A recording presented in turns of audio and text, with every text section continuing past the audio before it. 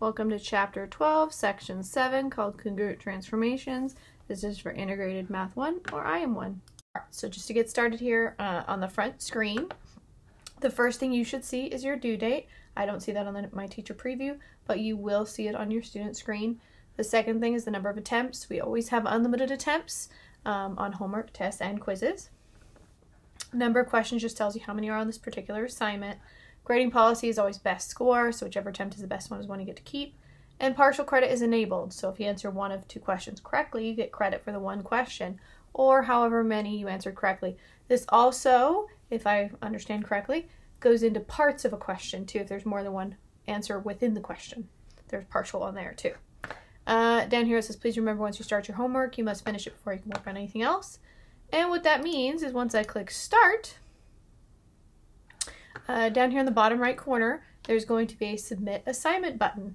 This is how we finish an assignment. So what that means on the last screen is you can't work on anything because Alex is going to lock all of your other assignments and even the resources until you click the submit assignment button. What it's trying to do is leave this attempt open for you and not close it. If you say close this screen and you're not done yet, or you close your computer, it's trying to leave the attempt open for you.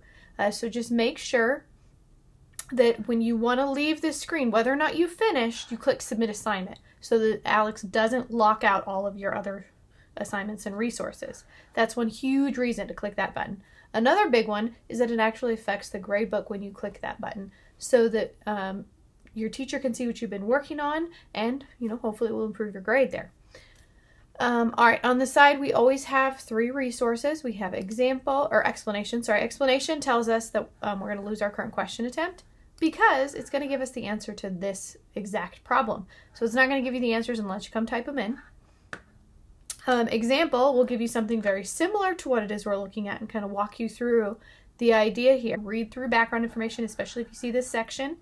If you don't see the background information, it's kind of introducing something brand new. That's the idea. So you can scroll through. Once you're happy with that example, you can close it. You can open another example so that you can see another one worked through if you need to. You can also message your teacher directly from the screen so we know where to come help you because it attaches a picture of this problem on the email. So it's a good way to get specific help on a problem. All right, let's go ahead and get started. So when we're looking at these guys, and I can do this, hopefully, let's see, can I still use my lasso tool over here? That'd be very convenient. Perfect. So I can use this guy, and I'm going to copy and paste it. So I have two of them. So I have two of them. I have one right on top of the other here. And when we're talking about transformations, this makes it really easy to kind of visualize this. So a transformation, when we're talking about that, is just meaning that we're moving a figure around the plane that we're on. And in this case, the plane is my sketch pad here. We're looking for rigid transformations, meaning that it's not going to actually change the size or the shape. We do have a transformation that changes the size and shape, and that's called a dilation.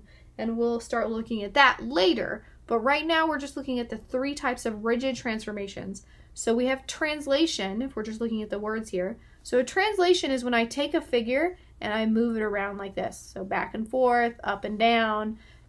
You don't actually translate diagonally like this. What that means is that I went sideways and then I went up like that. So if it looks like a diagonal translation, it means that I did two translations. That's all it means. So if I take this guy back, then I can also do a reflection. I don't know if I can actually...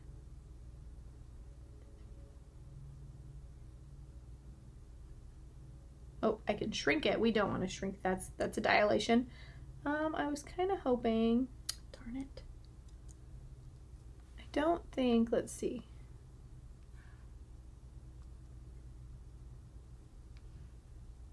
Oh, it'll let me do that on that side, but I can't do the reflection tool with this piece here that I grabbed. That would be a little too convenient. So I'm going to re-lasso this guy really quick. Woo, like that. So that I can move this guy around again. So the reflection would literally be if I was able to flip it over a line. So a mirror image, just like we saw on that number 1. Actually, if I go back, that's a perfect example of a mirror image. So I can see that it looks like I just flipped it over this line here. I'm reflecting it. So that's a reflection. A rotation is if I take this guy and I just turn it. So I'm not changing the triangle at all. I'm just rotating it around. I'm moving it. And then I can also translate it. I can also reflect it. So I can do all of these things. And it doesn't actually change the triangle. It just moves it around. So these are just, you know, the pieces we want to do. And I know when we're talking about translations in class, I use the word slide. So it looks like I'm just sliding it around. So this one definitely looks like I just slid maybe the top one down or the bottom one up, however we want to do that. This guy kind of looks like it's spinning. So if we can picture that kind of spinning, this is a rotation. And it's spinning right around that point there so that it kind of always spins around that point. This one also looks like it's spinning right around that same center point. So that's another rotation. This one, it looks a little bit like a translation, like we could slide it right down. But if I slid this one right down into the other one, it wouldn't be perfect because it would be upside down. So this is what we call a mirror image or a reflection. All right, so we'll keep moving on this one. Okay, so this is where we have to start using the Alex tools for these pieces to move these around. So this wants in each part to use the tools to move this solid triangle, so this solid triangle, into the dashed triangle. If it's not possible, if they're not exactly the same size and shape, then we say not possible. But what we want to do is we want to take this guy, and I know I want to scoot it over here. So I'm translating it over here. I'm just sliding it over.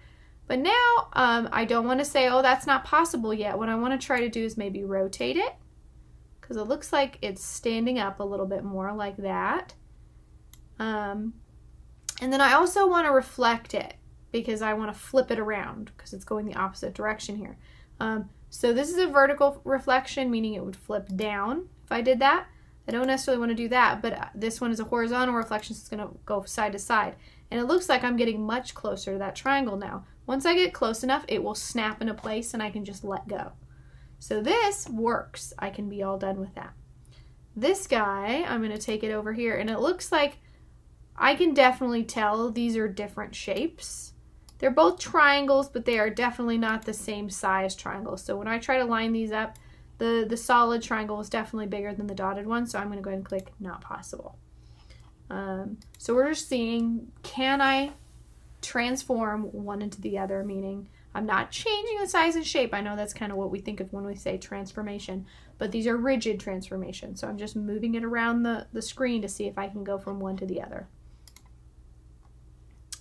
All right, so we're going to do the same thing on this one, but then we're going to answer some questions about it. One big thing as you're doing this, and I'm actually going to copy this over here because I can copy it a little bit nicer this way. So let me grab this tool, because when you do this on Alex, and I'll show you what I mean in just a second, it's not going to bring the letters with it as far as the vertice names. So it can be a little bit harder sometimes to see what's happening, because when I grab this guy, the letters stay behind. So if you notice, it's just the triangle.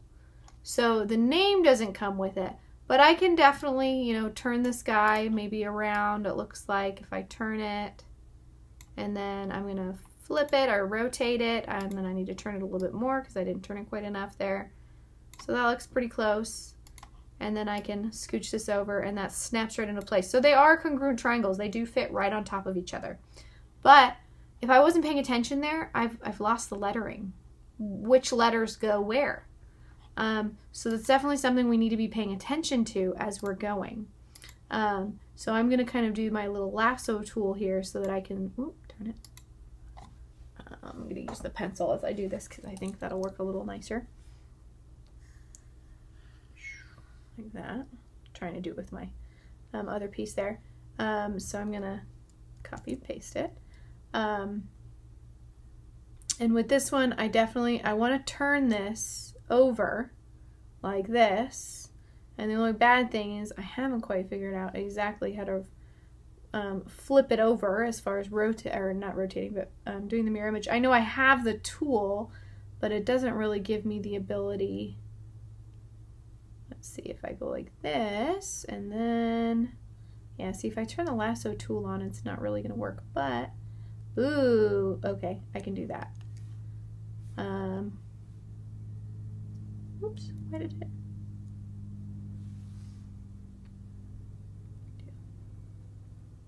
You do. Bring me back my triangle. Well, darn it. I'm going to have to go back and lasso it again. I don't know why I got rid of my triangle. I had it in the right spot there. Alright, so I'm going to go ahead and rotate this guy so that it's kind of in the right position there. Like that. And then I'll turn on that mirroring tool so I can kind of see what's happening here. Well, let's see, does that work out? Ooh, that works out really nicely. So now I can see I've drawn right on top of this line here, right? So when I started, it was over here with the D. So D and Y definitely go together. So I'm going to go here and I'm going to identify that already. And then W would be over here with E. So I can even see that drawing over here, and it's going to go down to X. So W goes to E, W goes to E. And X, that was down here with the C, so X goes with C. And again, I know you might not have this drawing tool to kind of see this visual happening, but we want to kind of picture that as we're turning it. And I know that's sometimes a little bit hard visually. It kind of depends on the style. You know, all of our brains are a little bit different with how we picture things. But as we're turning this and we're flipping it over, we want to make sure we're kind of paying attention to where the letters were. And this one hopefully is not too bad. I rotated it around so we can kind of see W is landing right here on E, and Y, or sorry, W and D. Oh no, I had it right. W and E, see? And I'm already mixing it up as I flip this around. And then Y and D are landing on top of each other there. So it can be a little bit harder to visualize this, for sure. And then I can go WX. Okay, WX is EC, and they even did it backwards, CE, and I wouldn't have done it CE. I would have done EC just to make sure that's in the correct order. XY, CD, and then WY, which is W, and Y, which is ED. And they did DE. Darn it, that bugs me a little bit. It's out of order. The segments, they're not as picky about the order. It's when we actually state the congruency of the two triangles. And you can even see that over here as I go, you know, if I said X, WX, that would be this line here, and I can see that happening. WX is this line over here with this piece happening. So this mirror tool is definitely pretty cool because it helps us see that happening. So are all three pairs of congruent angles and all three pairs of corresponding sides congruent? And we see that when they land right on top of each other, all of the pieces have to be congruent to each other. So this is definitely going to be a yes. We know that one triangle is congruent to the other because they literally landed right on top of each other. And then we were able to identify all three angles with all three sides, right? And all three sides. So with this one it says yes, and the triangles are not congruent. Well, that doesn't make sense. If all pieces are congruent to each other, then the triangles would definitely be congruent. So they're kind of being tricky with this. So if it's a yes, it's going to be because the triangles are congruent. If it's a no, it's going to be because they're not congruent. So they're giving you one of each answer to see if you know which one to choose. Alrighty. So we're going to keep going here.